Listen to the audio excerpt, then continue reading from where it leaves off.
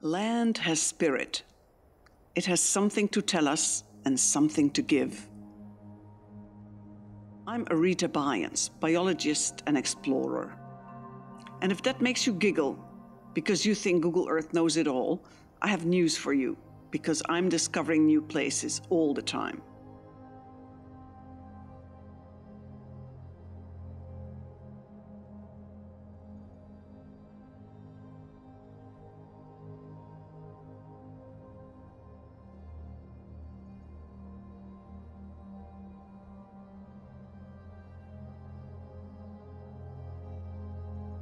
Meet Patrick McCormack, farmer in the Burren on the west coast of Ireland, on the fringes of Europe. And here, as Patrick says, there's more to the land than the eye can see. You know, you look out on that landscape there, you know, what you see, like I see potentiality, I see abundance, I see generosity, you know, and at the same time, Arita, like I often say, you know, there's a grief there, whatever it is, the grief in it. Our conversation earlier on, like, was about it's more of a feeling than what the naked eye can see. The sheer wildness of it, the sheer wonder of it, like, you know, and it's a harsh, cold reality, like, but it's, you know, there's something incredibly to be part of the falcons and the skylarks and the, you know, blackbird and the lambs and the cows calving and the foals arriving. Jesus, like it's just, you know, it's mind-blowing really, like, you know. In the world we live in, like, you know, fact and fear are the great polluters of the modern mind.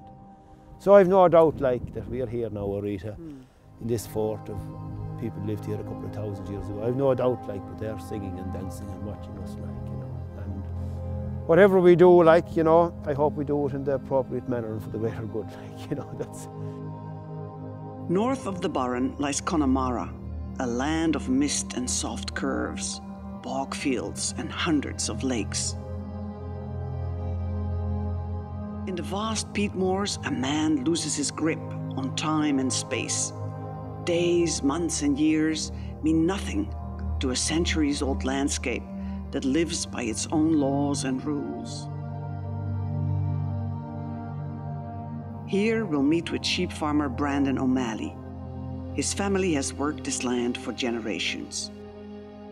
Years ago when we were kids, one of the jobs was when you came from school, you actually went to the mountain to count the cattle and have a look around, see was there anything wrong. And sometimes, particularly maybe a little later, maybe May time or whatever, there would be streams, there are streams and gloshes they're called, and they're very soft around the stream, sometimes very soft. So what oftentimes then the animals would go out to eat that because that would be the first growth. And when they go out there, they get stuck. And then you'd obviously see the animal in a hole. You wouldn't be able to pull them yourself. So you'd have to run home, gather the family and maybe a few of the neighbours, and run down, and they would be following, and you would maybe have to hold their head up out of the water, you know, so they wouldn't get drowned, and then the rest would put ropes on them and pull them out. Oftentimes you come down here and you might just sit on a stone or something like that and just watch the world go by, you know? And it's that simple. It's not, it means everything to me, you know.